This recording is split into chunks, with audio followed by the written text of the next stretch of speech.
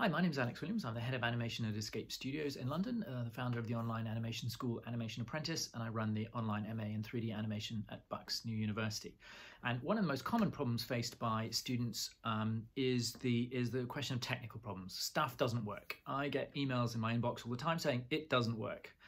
So this is a very short video to talk about how to solve technical problems, how to overcome them, because technical problems are limitless, constant, frequent, and will be the plague of your life. And the important thing is to understand a methodology for solving it.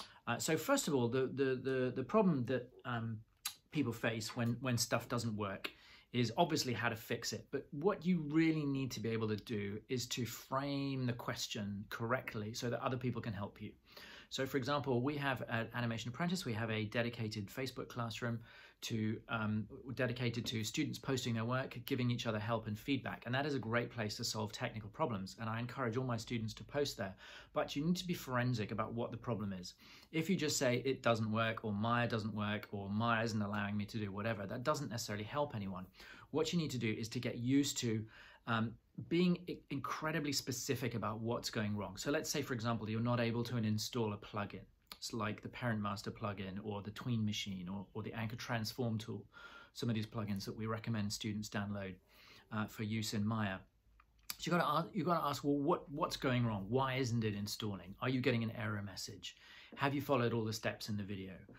One really great way to help is to take a screen grab of what's happening. So post the error message itself at the Facebook classroom, and then you can annotate it and explain what's going wrong and where it's going wrong precisely in the process. You know, good questions to ask yourself are, what version, or good questions to ask are what version of Maya are you using? If this is an internet-related problem, what browser are you using? Be as specific as you can, give as much detail as you can with what's going wrong, and this will help people to fix it. Now, of course, my students can always email me, but students are in different time zones, and sending me an email isn't necessarily the quickest way to solve a problem. Much faster is an upload to the Facebook classroom, because there's always going to be somebody looking there, somebody who can help you to solve your problem. One other great way of solving problems is to record a video of what's going wrong.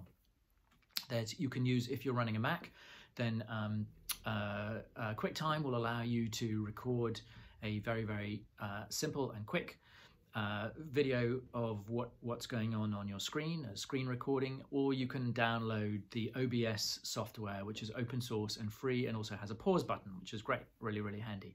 And then you can record a quick video, upload that to YouTube, embed that at the Facebook classroom to show exactly what's going wrong. But resist the temptation, and it is a temptation, and we all feel frustrated with technical problems at times, just to say it doesn't work. And then when somebody emails you and says, well, can you be more specific? What's going on? You just say, it doesn't work. I'm having trouble. Somebody fix it. You've got to be specific. You've got to be forensic. You've got to explain. Help us to help you. That's the way to do it. And also understand that no matter where you're working, no matter how sophisticated the studio, no matter how many resources the studio has put into their IT, there are going to be IT problems. It is just the nature of the modern world, and you need to be water flowing around the rock. And there will be rocks. Think of it as a whitewater rapids journey. And you're in a boat, and you've just got to go round the rocks, right? You've just got to find your way through, because technical stuff is going to hit you all the time. What you mustn't do is give up, but you do need to ask for help. But don't forget the many resources that are out there. Obviously, Google. You can always Google a problem, and there are many threads. And there's also the official knowledge support at places like Autodesk, which will help you get around stuff. But don't give up. Be specific.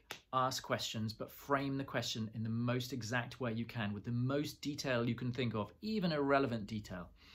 Just so that people have the maximum amount of information in order to be able to help you get around the inevitable technical problems which you will face in 3D animation.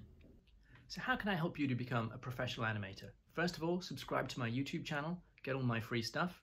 Secondly, if you want to get started now, sign up for my course at animationapprentice.org, or come study with me at Escape Studios, or sign up for the online MA in 3D animation at Bucks New University.